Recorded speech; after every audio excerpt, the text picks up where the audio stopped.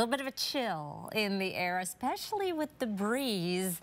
But this may be the warmest day of the week. We are really cooling down in the forecast. Your forecast first for tonight, mostly cloudy skies. We do have the possibility of a few hit and miss sprinkles. Most of any showers will be over the mountains of North Idaho. 38 for an overnight low. For tomorrow, a chance of showers.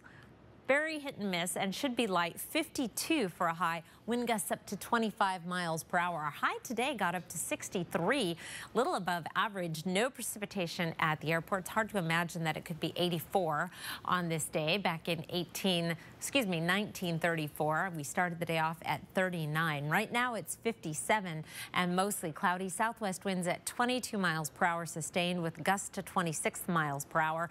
Reporting clear skies in Coeur d'Alene and 58 with south winds at 8. Here's a look at our satellite and radar. Cold front pushes its way through. Behind it, cooler air, unsettled air, and an upper level trough that is taking residence over our region. Here's our 24-hour forecast. I have the upper level jet stream winds on here, as well as the surface features. There goes our cold front. Here moves in the upper level trough. That is going to allow that cool air from Canada to settle in over our region and keep things unsettled for some hit and miss showers for tomorrow and Thursday.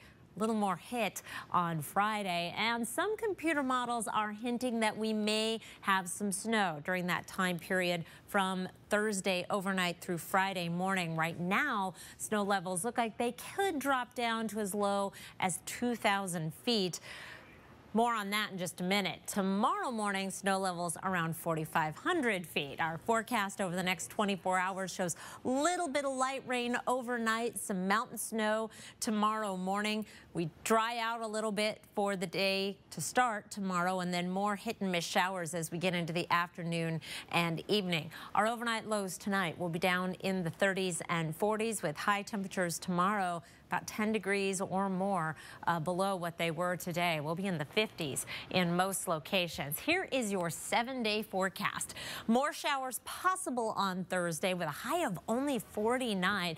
Friday morning, that is the question mark in terms of possible snow.